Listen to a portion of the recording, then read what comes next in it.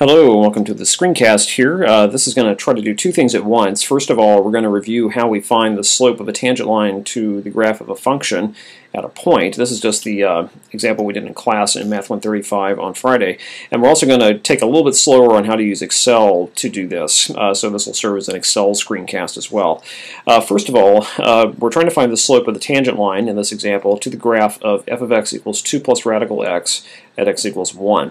Let's quickly just throw down a set of axes here so we can see what we're talking about. Just do a kind of a crude hand-drawn graph. We'll make that the y-axis and that the x-axis. And the graph of this function, we could produce this on one plot as well, looks something like this. It's the graph of square root of x that's shifted up by 2 units. And what we're trying to do is go to x equals 1. And if we go up to the graph, I would want to draw the tangent line that touches the graph right at 1 comma whatever this is on the graph on the y-axis, and follows the general overall trajectory of the curve. This is a really terrible line I'm drawing here, but hopefully you get the idea. Golly. So what's the slope of that line? Well, we need several things to calculate that slope, and so we're going to set that up first and then see how we can do the calculations on Excel. Well, first of all, I would need to know the coordinates of this point, not just the x-coordinate. We already know that's equal to 1, but also the y-coordinate. The y-coordinate, I can get anybody's y-coordinate through this formula right here. So in this point here in the red, the point where the tangent line hits the graph, the x-coordinate is 1, so the y-coordinate is going to be, right here, is going to be f of 1. F of 1 in this case is just 2 plus the square root of 1, which is 3. So this is at 1, 3. That's at this point right here. Now, as far as getting the slope of the tangent line goes, we don't have a way yet of getting that slope directly. So what we do is we get it indirectly. We're going to choose a secondary point that's somewhere off to the right or to the left of x equals 1. And whatever that point is, we're going to shoot it up to the graph, mark the dot there, and then look at this line that connects this purple point to 1, 3, and that's called a secant line. And we can definitely calculate the slope of the secant line because we'll know 2 points that are on it.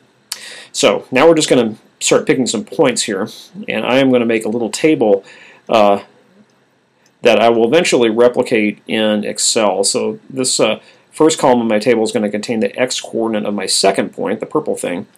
I would also need to know the y-coordinate of the second point because I am going to find the slope between 2 dots. I need both x's and y's. The y-coordinate of the second point. And then finally, I'm going to need to calculate the secant line slope. Secant line slope that connects this new point that I've created and the old point 1, 3. Why don't we start with something simple and off to the right here, like say 2. So the second point is 2. The y-coordinate is 2 plus square root of 2, and I think you'll find that to be 3.4142 or thereabouts. Again, just to slow that down a bit, f of 2, which is how I find the y-coordinate, is 2 plus the square root of 2, and that's about equal to, if you use a calculator, 3.4142.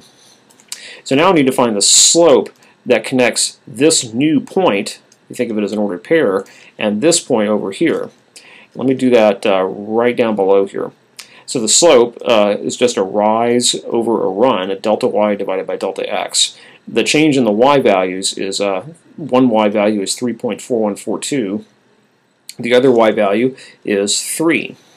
So, and their difference is that number up there. And the change in the x's, the first x was 2, the second x is 1. So here I come up with 0.4142 as my secant line slope, and that's where I'm going to put this into the table. Now that's just one calculation. What I want to do next is start moving this secondary point closer and closer and closer to 1, but never quite making it there. So I might choose 1.5 as my next second point.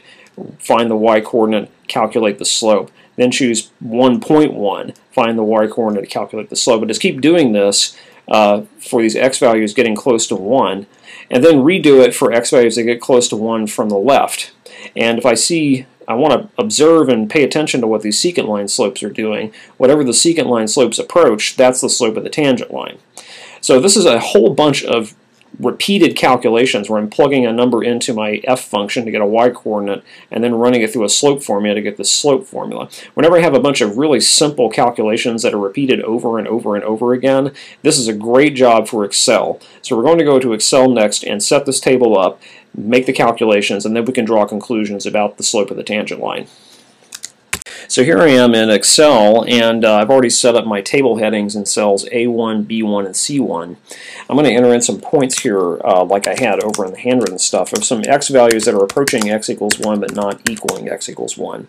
And I want to make Excel do some calculations. Anytime I want Excel to calculate something, I need to hit equals and enter equals into the cell, and that'll tell it that's about to perform a calculation. The formula to find the y-coordinate of these second points was 2 plus radical x. There's no radical on the keyboard, so I would type 2 plus, pardon me for this, 2 plus sqrt is the square root function. And instead of typing x, if Excel has no idea what x is, I'm going to click on the cell where the x value that I want is. So if that's in cell A2, I'll close off that parenthesis there. And then I will hit enter to make the calculation, and there it is. And before I go on to, well, let's do this. Now, I've entered in this calculation, this formula that refers to a cell. You see the A2 here refers to the cell A2. If I reach down here on the lower right of this screen, you can see there's a tiny little box right there. If I put my cursor over the box, it changes shape slightly, like so. If I click, hold, and drag, the formula will be applied to all the other x values that's off to the left of where the formula goes. If you go and double click on one of these boxes, you'll see it's now referring to 2 plus the square root of A6, and so that's called a relative cell reference. Excel knows how to look just in a relative location, take 2 plus the square root of whatever's sitting there on the left of me. I'm going to hit escape to get out of that. So I don't have to calculate all these f values over and over again. Now the secant line slope is another calculation, so I'll go up here and enter an equal sign in. This is going to be a fraction of two things, so I like to enter in a set of parentheses, a slash, and another set of parentheses so I don't forget to match my parentheses up. I'm going to click inside that first one, and I'm finding the change in y divided by the change in x. So I'm going to enter in one of those y values by clicking on cell B2. I'm going to subtract off 3, which was the other y value. I'm going to click over here inside this second set of parentheses. And the x value was 2, and that's in cell A2, minus 1. So this is now finding the slope of the secant line that goes from 1, 3 to 2, 3.4142. And as we saw, that slope is about equal to this. And I'm going to drag that formula down and see what we're doing. And it's pretty clear if I let the x's approach 1 from the right, the secant line slope is approaching 0.5 or a half. Now let's run these numbers again using points that go to 1 from the left. So we'll start with 0 and go 0.5, 0.9, 0.99, 0.999. And I'll just drag these same two formulas, just highlight both cells, and drag down here. I don't need the stuff that's in these two cells, it's just a redundancy, so I'll do right-click, clear contents, and I see have the formulas applied to these x values as well. So now, as I see, as the secant lines, as the x value approaches 1 from either the right or the left, the secant line slopes are approaching 0.5 either way. So I would stop and say that the slope of the tangent line actually is 0.5. And again, I ran this through the same calculation that I would do by hand. I would just choose an x point, create a formula that calculates it, and this time I'm using Excel, and then run it through a formula that calculates slope, change in y's divided by change in x's. And then I use Excel to paste this formula into other cells and apply it to any x value I choose. So this is a much quicker way of creating a table of values than doing it by hand or with a calculator, and helps us to see very quickly what the slope of that tangent line is. As always, feel free to pause and rewind and ask lots of questions about using Excel. It's a great tool, and I hope you learn how to use it well.